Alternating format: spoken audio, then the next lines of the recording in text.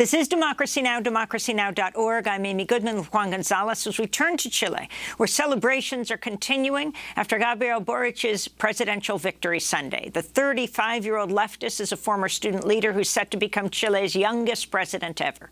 He easily defeated the far right-wing candidate, José Antonio Kast, by winning over 55% of the vote.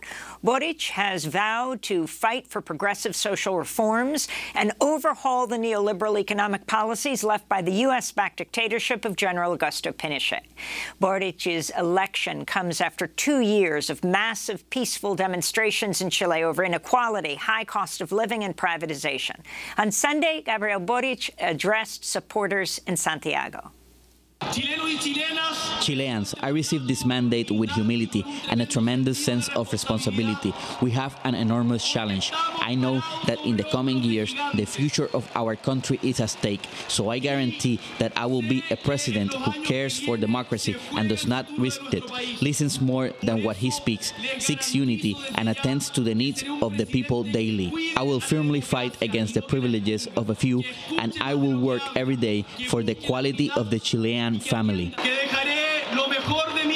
I will do my best to live up to the trust you've placed in me. We do not forget justice, truth, respect. We go now to Santiago, Chile, where we're joined by two guests. Javiera Manzi is an activist with Chile's largest feminist advocacy group, the Coordinadora Feminista 8M. Also with us is Pablo Abufom, a member of Chile's Solidaridad movement, the Solidarity Movement, an anti-capitalist and feminist organization. We thank you both for being with us. Pablo, let's begin with you. Talk about the significance of Boric's victory. Hi, Amy. Thank you for having me again. So Boric's victory on Sunday is actually a huge victory for the social movements and the Chilean people. After 2 years of social and popular revolts in October 2019, in the middle of a huge political and social crisis in Chile, we see that finally there's an opening for a progressive government in Chile that we haven't had in over 40, almost 50 years. And so it's a very interesting moment for Chile, even though that Boric has always been a moderate in his own coalition. This is a truly interesting moment, a new political cycle for Chile. Also, because the first round of the election, Boric was second, and the first place was for José Antonio Kast, who was the candidate of the old guard of the Pinochet's right wing, a candidate that was mostly pandering to a far right wing agenda and base, similar to Bolsonaro and Orban and Trump. And so the fact that Boric won in the second round meant that there was a part of the electorate that didn't vote for him in the first round and that mobilized for his campaign in the second round. And that's definitely because of sectors that were involved in the popular revolt that were not really happy about his platform in the first round, but that seeing the threat of a neo-fascist government, decided to take to the streets and campaign for this victory. And Pablo, I wanted to ask you, the victory of Boric happens in the context of an effort for a rewriting of the Chilean constitution. Could you talk about that and the movement that developed around that and how it spilled over as well into the election? Yeah, so one of the main demands of the popular revolt in October 2019 was a new constitution. It was a way to take all the demands that were being pushed by the social movements in the past 20, 30 years into political global change. And so we had a referendum for a new constitution in October last year. And the alternative for a new constitution won with an 80% of the vote. So that means that a large majority of the Chilean population wants a new constitution.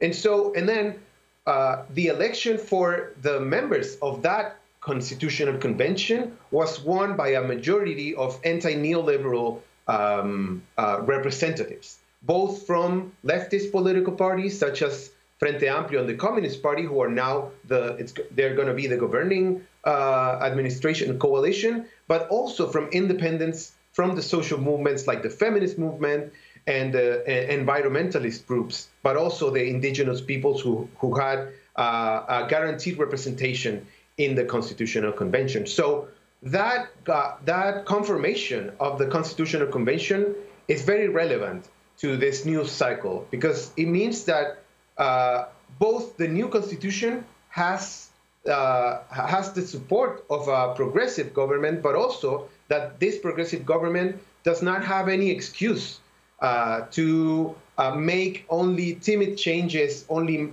mild changes in the political institutions in the context of the drafting of a new anti-neoliberal constitution. And you mentioned that the defeat of the right-wing or pro-fascist sectors in Chile. 50 years ago, there was another legally elected government in Chile, Allende's Unidad Popular, but the military took action to crush that movement and bring in the Pinochet era. I'm wondering your concern about how the Chilean military is reacting or will react in the future to this new government? That's a very good question. Well, history does not repeat itself exactly the way it happened before. So the first thing is that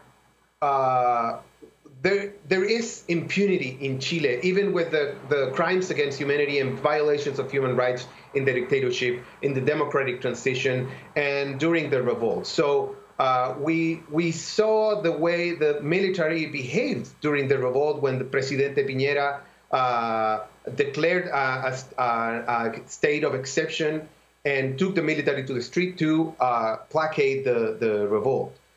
But we also saw how they were very wary of the political and criminal repercussions of their behavior in the streets. So there were threats of another coup during those days, but it was completely outrageous to think that they were going to start a coup against a right-wing government. Now, there's, of course, where we have in our bodies, in our minds, the memory of the coup d'etat of 1973 and the 17 years long dictatorship. But there's also the experience of those years, the experience of the resistance, and the belief that the people is politically prepared to confront the military as we did in October 2019. But also, it's very important to remember that Boric is not Allende. He is a progressive. He's definitely, his base is on the left, and even in the popular movements who mobilized in October. But he's not Allende, and he's talking about making moderate changes and responsible changes. So what we can expect is that the government is going to be in a contradiction or a tension between a more moderate position following the governance, the 90s and 2000s governance, and being pushed by the social movements towards a more radical agenda. So I think that the contradiction is not going to be between the government and the military, but between the government and those two poles, those two axes of political change in Chile. And also, do you see the trend that has happened here in Chile similar to what it appears to be going on in several other countries in the region? I'm thinking specifically of the election of Alberto Fernandez in Argentina in 2019, of Luis Arce in Bolivia in 2020, of Pedro Castillo in Peru this year, and Xiomara Castro in Honduras.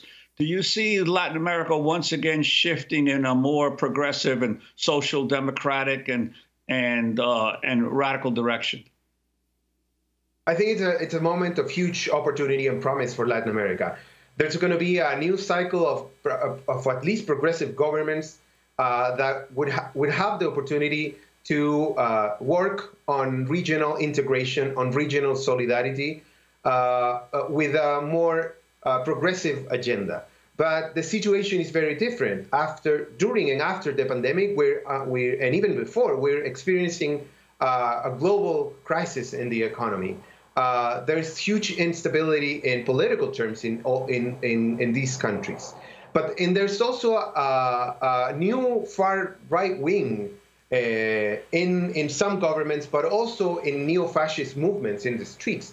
So the scenario is a bit different. It's not going to be exactly the same, but it definitely is a moment for opportunity. And one thing that for Chile, for the Chilean government and for the Chilean people is going to be very important is how there's an international campaign by those governments that are already in power in the rest of Latin America to free political prisoners in Chile. We still have political prisoners from the revolt, people who are in pre-trial detention for more than a year, and people who have been sentenced with few evidence and a lot of impunity for agents of the state who have committed violence and mutilated people. So today, the first responsibility of the government in terms of international relations, it's to work for an international campaign to free prisoners. And I wanted to take the opportunity to call activists and intellectuals in the United States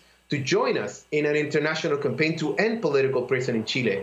I think that Angela Davis and Noam Chomsky, for instance, who have been in this show, are very known by the Chilean people and the Latin American peoples, and it would be very interesting to join forces to fight political prison in Chile.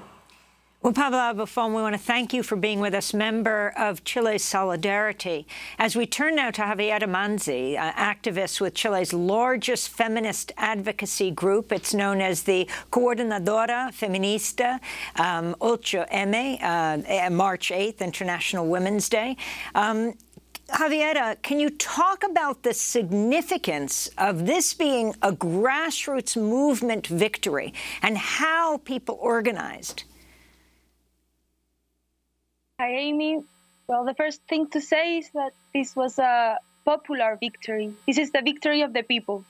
And this shift from a far-right agenda and the alternative that they were offering us was, for us, the demonstration of the extent, or of the alternatives of a neoliberal agenda, of a Pinochetist continuity, and the necessity for us as women, as feminists, to put a step forward for an alternative for a different life. So for us, it's important to say that since the first election, the very second day from the Coordinadora Feminista 8M, we made a public statement that we were going to do campaign for Gabriel Boric, and that we were going to, as many other grassroots organizations, play a protagonist role in this moment.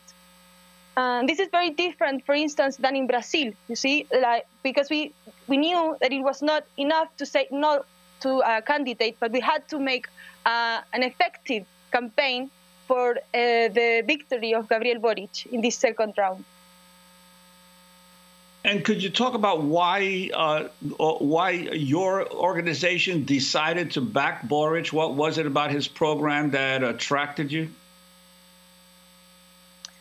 I would say it's two things. In the first place, we knew the threat for our lives, for our rights, for everything that we have conquered as a social movement, as women, as from the community of LGBT, that was being in a threat, and how Kast and the far-right agenda that he was representing us was an absolute menace for us. So then we had to know, and we knew that Gabriel Boric, who comes from a left platform, but also from the mobilization, from the students' mobilizations of 2011, could protagonize a shift on the continuity of neoliberalism in Chile throughout the last 30 years. And our main purpose now is to keep on shifting in that agenda of transformation. We have a program, a feminist program, and especially with the aims, the purposes, and the desires of the revolt of 2019. And could you talk about the coalition Boric is a part of, the I Approve Dignity Coalition? What political movements are represented within it, and the importance of the student movement in propelling volunteers and activists for that coalition? Yes, Pro Dignidad is a platform, a left platform, a very diverse platform as well, that has a progressive agenda. And for us, it's important to say that it's not only their victory, it's it's a victory of people who never went to vote before. You see, this is the election with the most votation since the vote is voluntary here in Chile. And even though we can see the diversity there, and we can see, of course, the extent of the diversity of different social movements, in a Pro Dignidad, but also outside that Pro Dignidad, that in a unity made possible this victory. For us, it's very important to say that this is a victory in a way of a radical tenderness of the people, and the aim of a radical transformation, and that feminism as well as environmental movements are in the we are walking towards that justice, social justice, and social transformation. And the demand of feminists, particularly now of Boric, who will take power in March? Yes, Boric has said three very important things. First, he's committed with the constituent process. That's part of the revolt. He's also committed with the agenda of the feminist agenda and the rights of the feminist movements we are pushing forward, such as abortion rights, sexual reproduction justice, and of course an agenda of with the commitment with human rights and the justice, reparation, and truth for the violation of human rights during the government of Sebastián Piñera. These three things are for us like a main goal and a main commitment, and of course the permanent responsibility with all of those who went to vote, and not only to vote, but with that mobilize and organize to make this victory possible. Javiera Manzi, we want to thank you for being with us, activist with Chile's largest feminist advocacy group, the Coordinadora Feminista 8M.